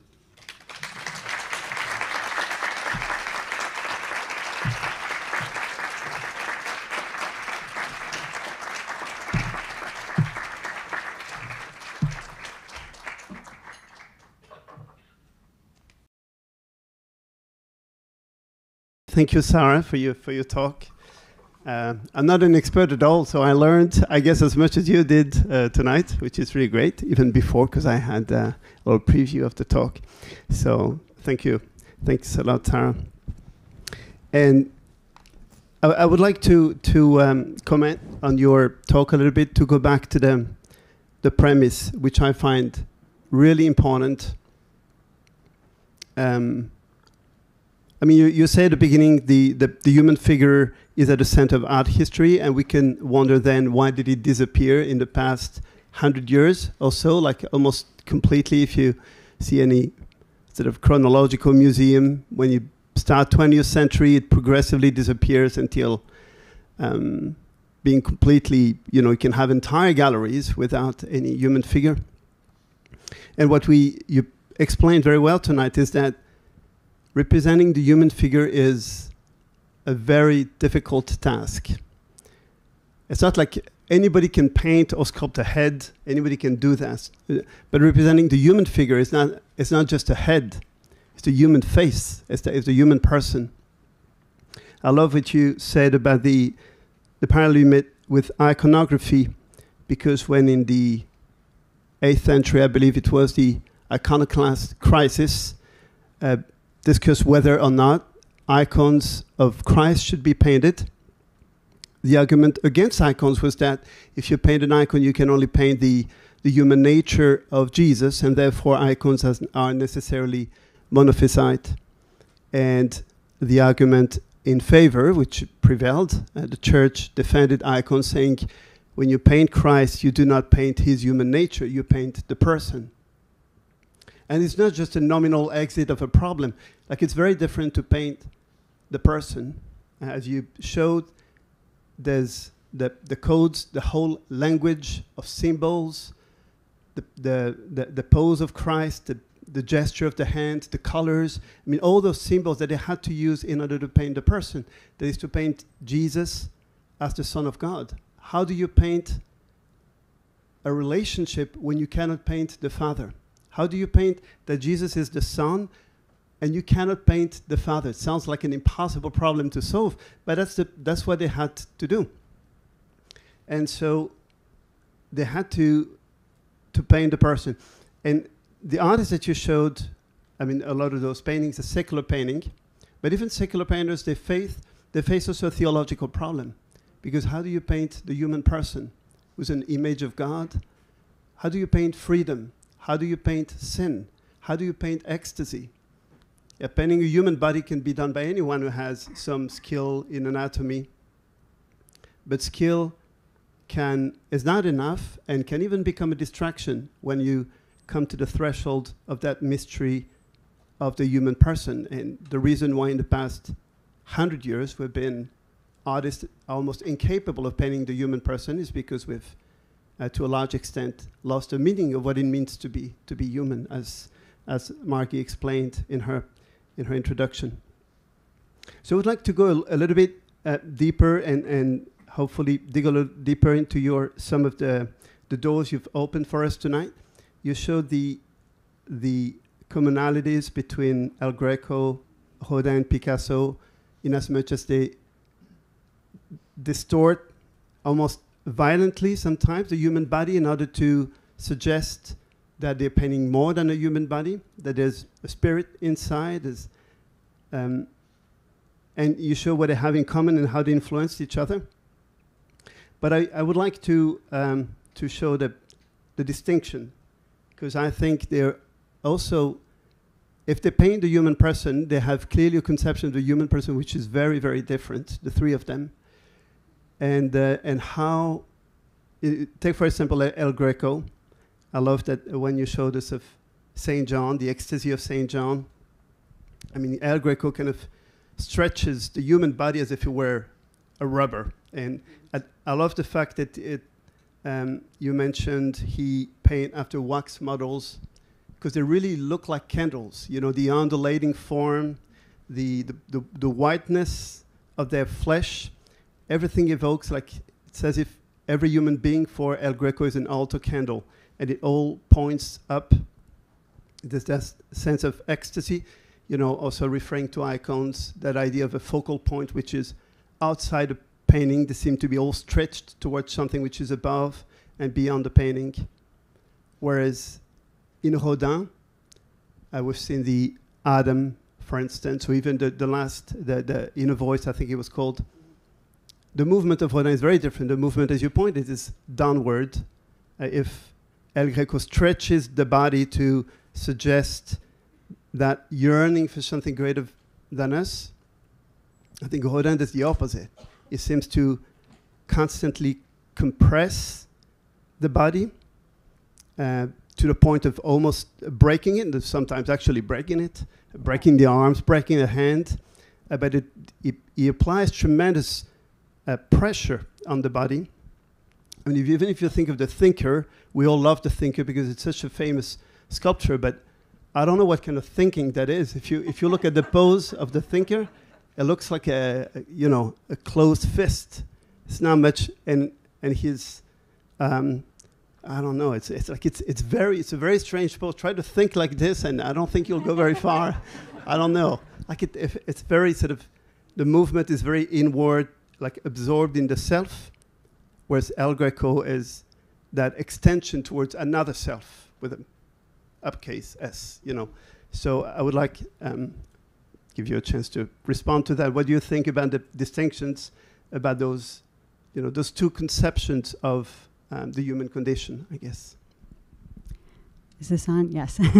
I think that's a really good observation. I included, you know, 3 artists who are very different and who are from different periods. And El Greco was in a period where he was doing sacred art, and he had those subjects. Rodin is a 19th century artist, and he's, you know, I thought a lot about, so what are the inner things that each of these artists is expressing? The inner thing could be the Holy Spirit, as in, you know, the prophets. But the inner could also be emotion. Or I think in the case of Rodin, he's in the era of psychology. So, you know, so the parallels are that they are using similar artistic methods to depict something that is spiritual, but what they mean by spiritual is vastly different. I think that's what you're getting at. So, because Rodin saw himself as depicting the spirit for sure, but it's not necessarily, you know, the Holy Spirit with a capital S, as is obvious in religious art. Picasso, well, you might want to say when we talked earlier something about Picasso, but Picasso, oddly, in a way, and perhaps this is because he had such strong Catholic influences in his home. He grew up in a very religious home, and in the Phillips exhibition catalog, there is the most beautiful Mater Dolorosa torso sculpture that was in Picasso's home that he grew up with. Not to mention that he was surrounded by sacred art in Catalonia and in his circles. So in some sense, there's more religious influence in his work than there is in Rodin's, which does seem more secular, more psychological, maybe more, you could say, Freudian. And you know, I only showed certain works, but a lot of Rodin's works are very sexual. It's just a completely different, I agree with your distinction that you're making. I mean, one paradox of Rodin is that his work is very sexual, very explicit, and he himself was known for his love of women. But also, I think it's also his weakness is that I don't think he can really look at a woman without possessing her. Like, it might sound shocking, but I think in Rodin there's no eros, or very little. There's in El Greco I see a lot of eros, a great yearning for something greater, like those bodies outstretched. But in Rodin, he's so absorbed in the self that even when a woman think about the kiss, for instance, which is famous, we didn't see it tonight, but more than a kiss, it seems that a man is about to devour the woman, like he's going to absorb.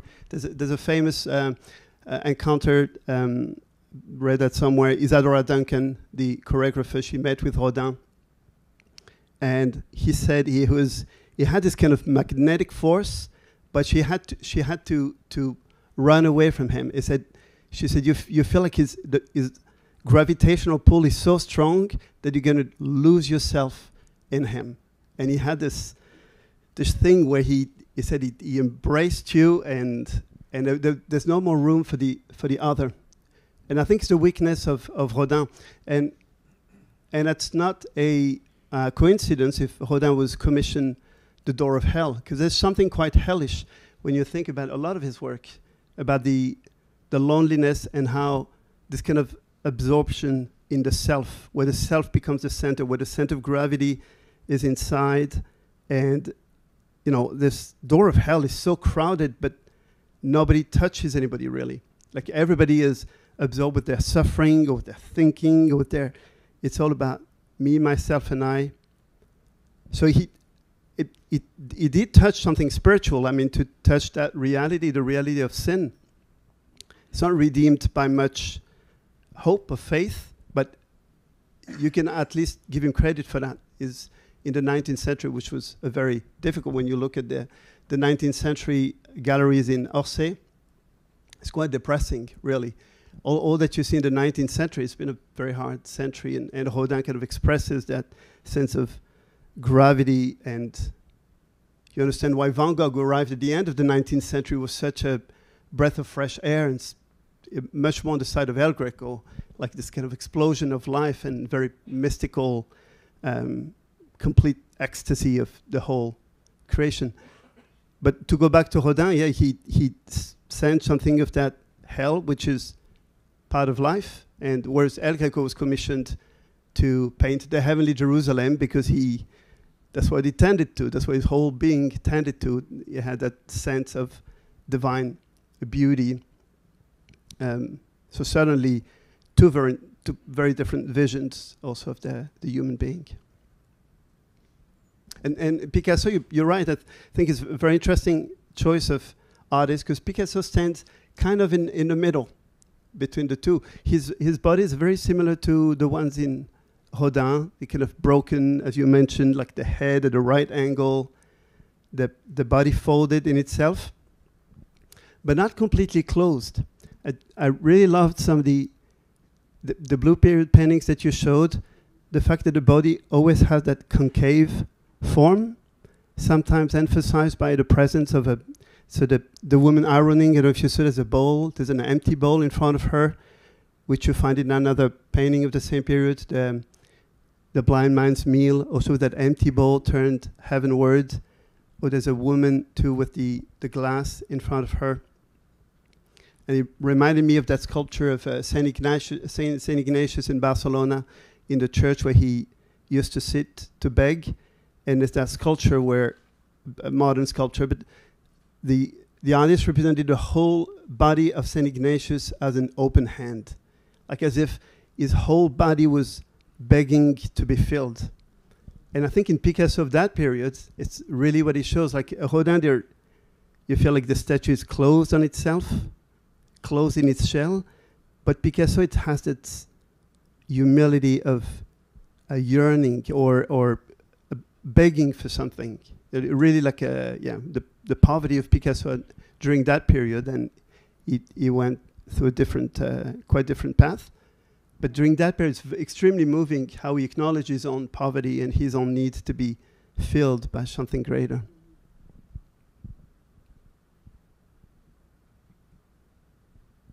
And do you, so when we think about Picasso, we think a lot about the later work.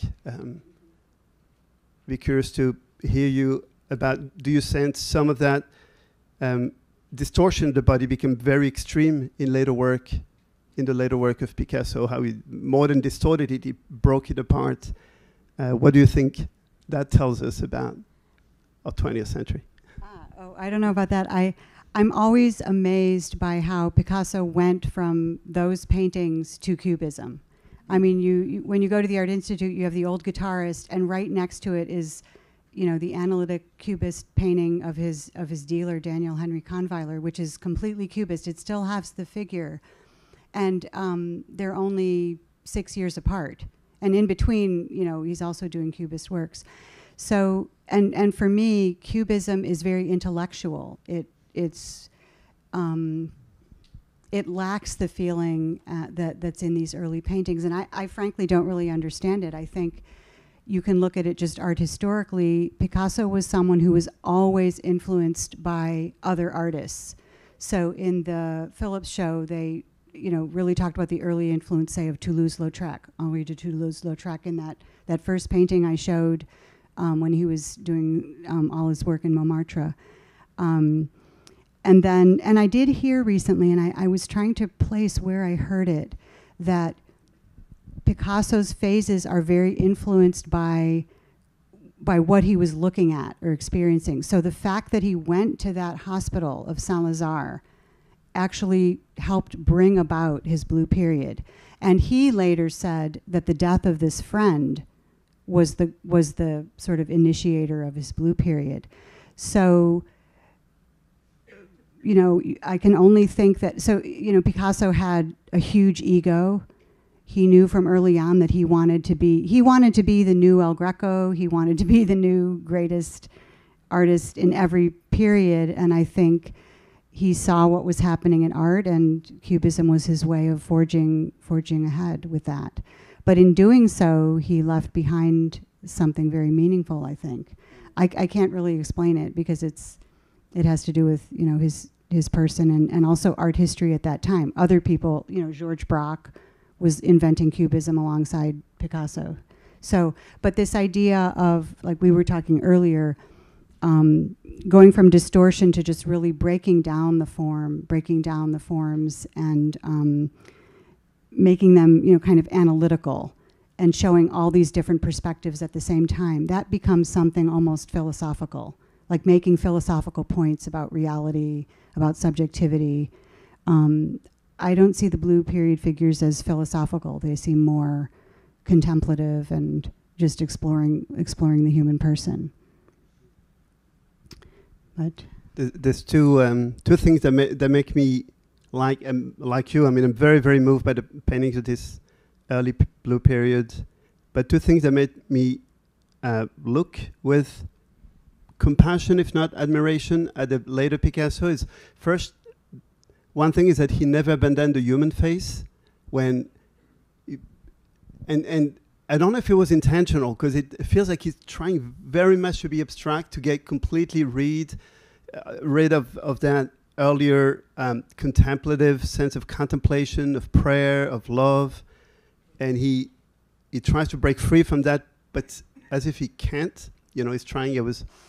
The image that comes to my mind is like you break something, you say you know, you're married, you're divorced, and you have an object in your room that reminds you, like a vase that was a gift from that person which now you hate, so you break it, you get rid of it, but then even the fragments left on the floor, it still reminds you of that person. Like, and it feels like he breaks apart the human person, but it's still there. Like he can't get rid of it until the end. He never became an abstract painter.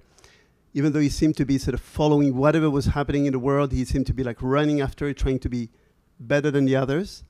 But he always remained a figurative painter. And then the second thing, it's a painting that's in Antibes, in southern France, one of his last paintings, a very large painting of Odysseus and the sirens. And he's on the boat, he's attached, so he asked his teammates, his shipmates, to attach him so he could listen to the song of the sirens, but not run after them and lose himself. And the center of the painting is occupied by the face of Odysseus, just crying in agony, and the sirens are dancing and singing all over him, and the agony of that face. Because I think there's something of the agony of Picasso that he decided. He always felt that there was something greater in the human being. He always remained on the threshold, but never wanted to dive in. And it was a great suffering for him when he saw that Matisse, who was his friend and rival, sort of move ahead and start to make a chapel and sort of enter into mystical territory. And he had kind of sworn he would never enter into that. And he knew he couldn't follow him because he had decided not to follow him. And the agony that he decided, he took the decision to limit his art to remain superficial in a sense.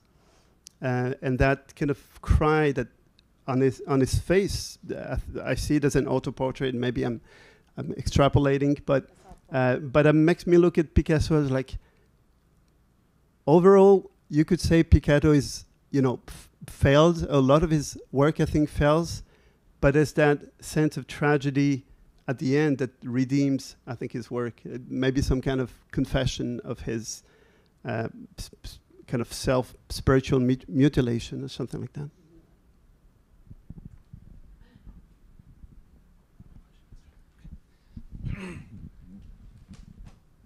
I almost regret having to pause that conversation.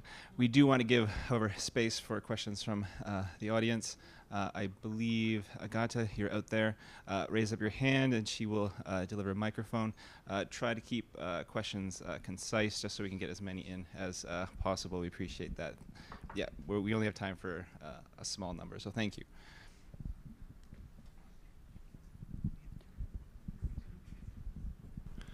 Thank you for the excellent talk and the following discussion. It's very invigorating.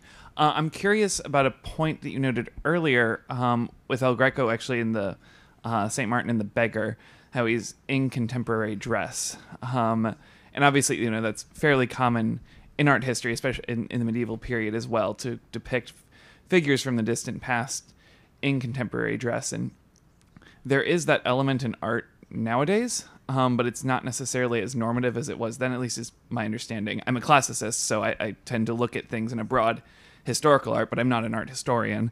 And that just struck me, because I think how we depict people in the past says a lot about our relationship with the past and with our own humanity. And so I'm just curious, like, assuming I'm observing this correctly, when does that change as far as how whether you depict someone as contemporary who is from the past, and why does that change come about?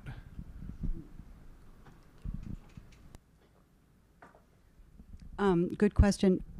The first point is, I see that, I don't know if this is true, but I associate that particularly with Christian art because of the idea that these events are always present. So an example would be an altarpiece, you know, the Ayala altarpiece at the Art Institute, where you have the crucifixion and you have the children of the donor kneeling at the cross. So it's a historical event that took place, you know, in the time of Christ, but people are kneeling at the cross as if it's right now. I mean, that is core to Christianity. So what El Greco does is, you know, is it goes with actually the theme of the painting as well, because charity, it's about the virtue of charity. It's asking people to think about themselves in terms of, you know, giving their own cloak to the beggar. So I think it has to do with the universal themes and this idea that, well, we do it in the Mass every Sunday. We repeat the events. The events are in the present. And so now, but getting to the historical aspect of your question, when did this, I mean, I'm not sure how to answer that. I mean, it's certainly in the Baroque period that was still happening, and then you have an artist like Caravaggio where the figures, even more in terms of his style, look like just the people that you'd see in a tavern or something. And, you know, he has the famous people kneeling at the Madonna of Loreto and you can see their dirty feet and that kind of thing. I don't really know how to answer when that stopped or started. Honestly, I think that's just something that is part of Christian art. And it's also interesting. There's also an interesting dichotomy that happens where apostles or people from Jesus's time are not shown in contemporary dress. This is very common, where the apostles will be, or Christ will be in a long robe and sandals, and then the other people in the painting will be in contemporary dress. So that's another example of that kind of thing. But I don't know about a shift that I can think of. There's someone that, oh, hi.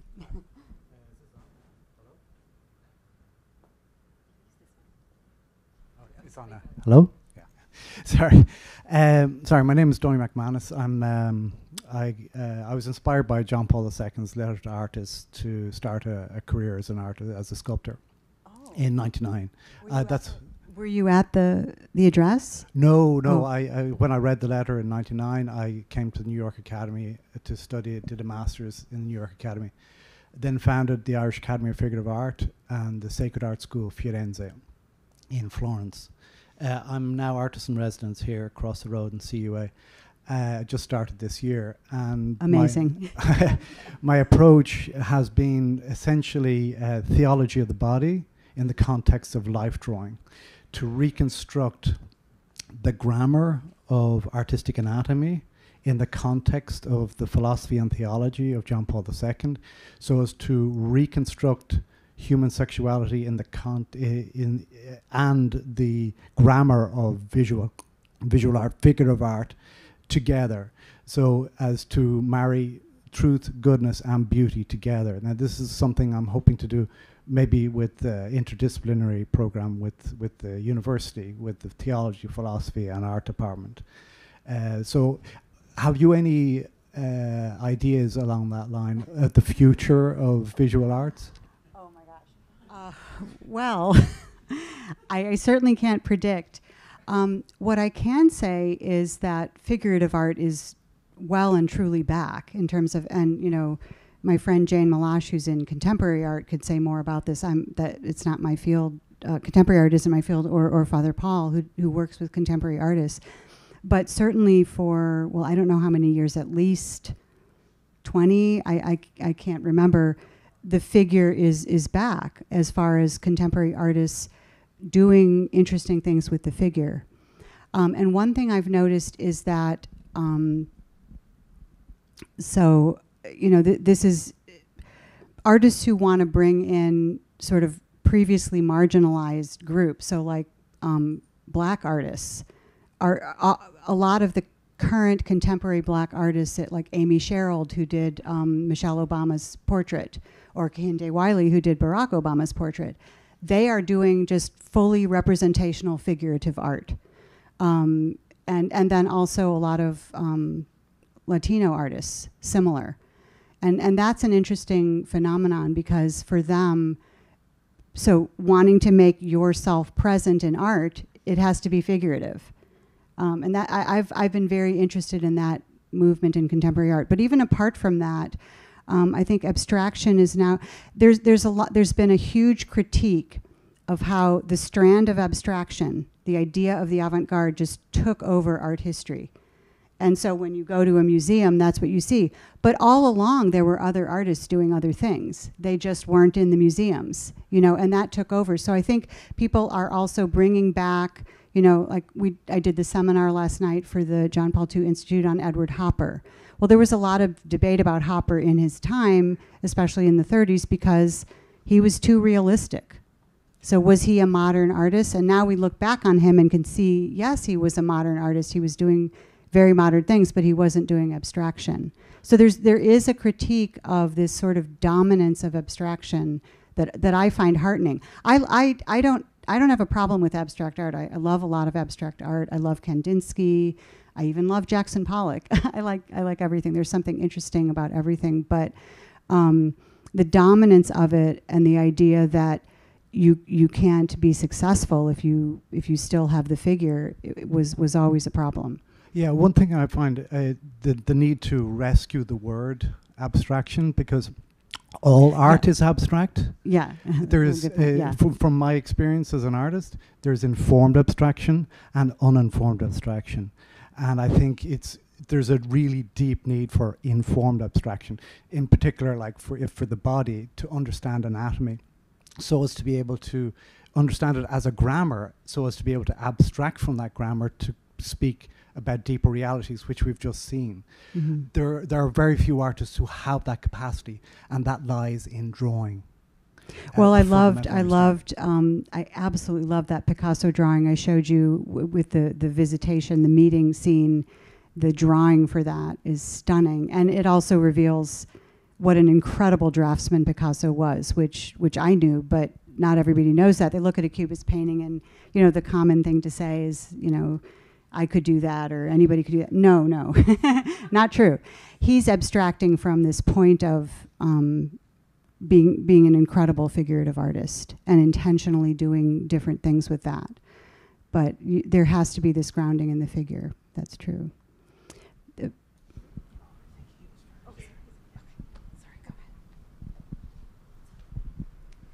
Thank you so much for your talk. I love the points that you made about the spiritualization of the person in El Greco's art, and I wanted to follow up on that in his Laocoon.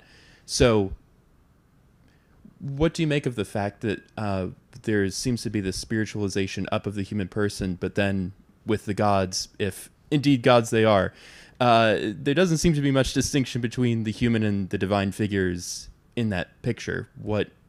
How should we be understanding that? It's hard to understand it since we don't really know who they are. They are, what I think is they're probably Athena and either Poseidon or Apollo. But there have been theories that it's Adam and Eve. There's all kinds of theories about them. I would say they are different. They're very static and indifferent, which I think expresses well the Greek gods. The Greek gods are pretty indifferent to and actually harmful to humans. So that would be, I don't know if that's an adequate answer, but they do not, they are very different from the other figures, which are expressive and emotional. And in this period, all of El Greco's figures are elongated, so just the fact that they're elongated doesn't tell you that much.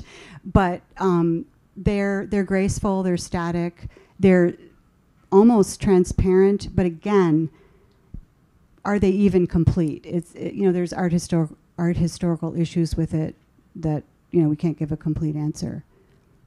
But I see them as different, and to me, I look at them as and one is even looking away.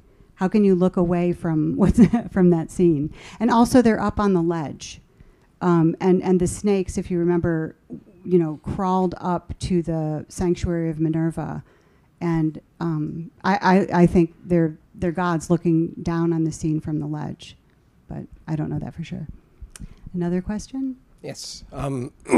So it's interesting to think about, I guess, the way in which there's continuity and discontinuity. Obviously, it seems like sort of a realism versus a more expressive interpretation of the human figure sort of prevails back and forth through history. But I also think about like an interpretation of what's happening in modernity as sort of in light of the introductory remarks, a sort of gradual losing of the figure precisely because that sort of allows us to express it in a spiritualized way. What do you make of the sort of the continuity that happens as you go from someone like Rodin into Picasso and the abstract figure? Is the loss of the figure something that you can see anticipated in the 19th century in that sort of movement towards that sort of a figure, or something else happening in the dynamic between those two historical moments? Thank you. I might need you to sort of pare down the question, or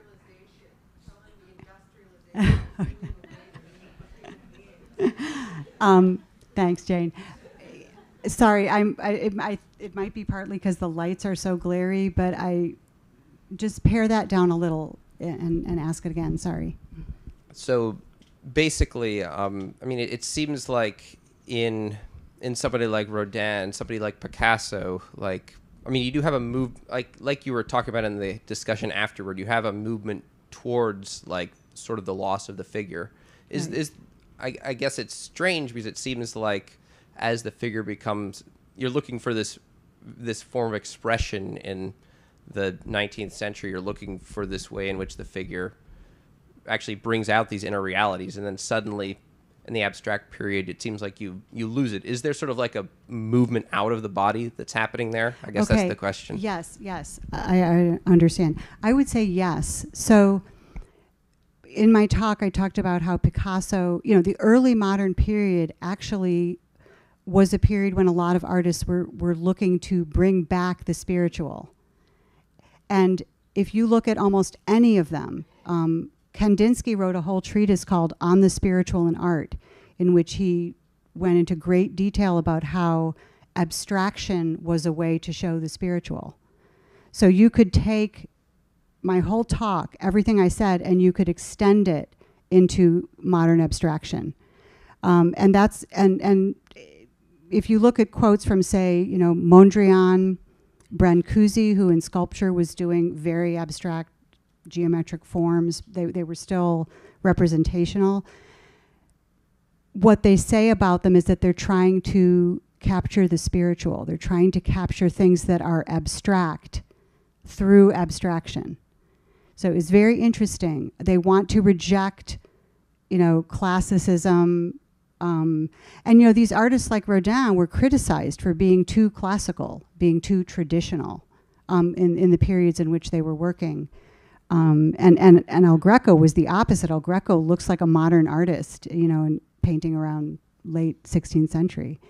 But it's not a continuum, but I do think you could do a whole branch off of this subject talking about abstraction as a way of, kind of the modern attempt, without a belief in the incarnation, and in fact a kind of dualism, thinking that to depict more spiritual things, you have to be more abstract because the body is material.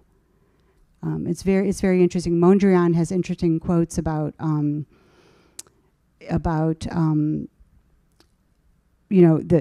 depicting the spirit by negating the body. It's very overt, and even an artist like Jackson Pollock, who the stereotype is, he didn't care, he just threw paint. No. He was very much on a spiritual quest. He did Jungian analysis. He painted Native American subjects. He was looking for something spiritual as well. Almost every modern artist was looking for something spiritual and finding it through abstraction. Was that successful? Does that work? That's up for debate. There's somebody with a question. Can we have one more question? One more. This is fun. But also we can talk, there's a reception with lots of food, and we can just we can keep talking. Thank you, and thanks so much for your comments and your presentation. I just would be really interested in your comments on this kind of trajectory towards abstraction as it relates to liturgical art, and how that had an effect on maybe like the everyday,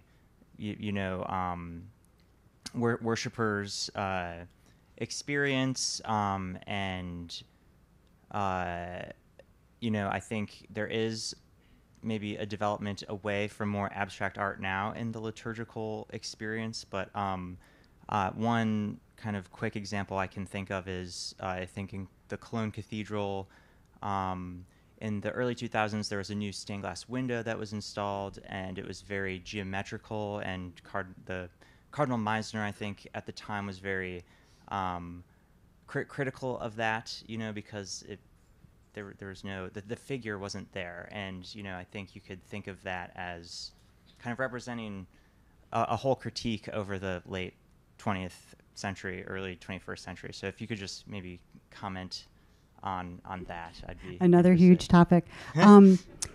Yeah, you've hit on a conundrum, which is a lot of liturgical art is narrative. I mean, it's about biblical stories. So if there aren't figures, I mean, how do you show? And you often end up with like semi-abstract figures, but they're still figures and they have traditional iconography, and it's not always successful. But when you were talking, I was thinking stained glass especially. So I'll give an example. At the church, the Romanesque Church of Conques in central France, which is one of the great Romanesque churches in Europe, in France, and at all, because of World War II, and this is true in a lot of churches, the bombings destroyed the stained glass windows, and often contemporary artists were commissioned to do the new windows, and they did contemporary windows. Marc Chagall is the most famous example, who did the Cathedral of Reims and other places. But there's a wonderful artist, Pierre Soulages, who did abstract black and white stained glass windows at Conques. I think it's utterly beautiful. It's not saints, it's not representational, but it's beautiful, and you don't necessarily have to have a Bible scene everywhere. I would say that in places where you need a Bible scene, I mean, there are places where you need representation, but there are plenty of places where you don't. And this is something that if you want to talk to Father Paul at the reception, because he knows contemporary sacred art and early modern sacred art, like the chapel at Vence that Matisse did, where you have kind of art that's both representational and abstract, and also different. So at Vence, there's a whole wall with the Stations of the Cross that are drawn out, and it's modern, but it's the Stations of the Cross. But you also have abstract windows, and you have figures and natural forms, but that are done in a kind of cut-out abstract style. So I think there's room for a lot of variation, but you do get to a good point, which is sacred art, which sometimes has I would say it has much more than a didactic purpose. Sometimes people reduce it to that, which is a terrible reduction.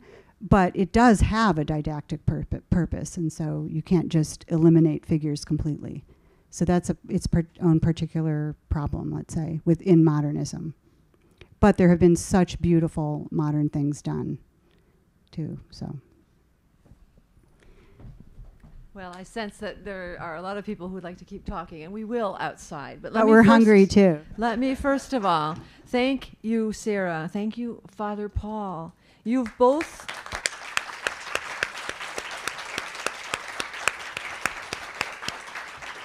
You have both put us before so many beautiful things, but you've also helped us to understand them. So often people like us who are less trained, all we can do is say, wow. But now you've given us something of the logos of the beautiful, and we thank you for that. You've also set a very high watermark for our first public event. So we hope to live up to that and see you again. So see you all outside. Thank you.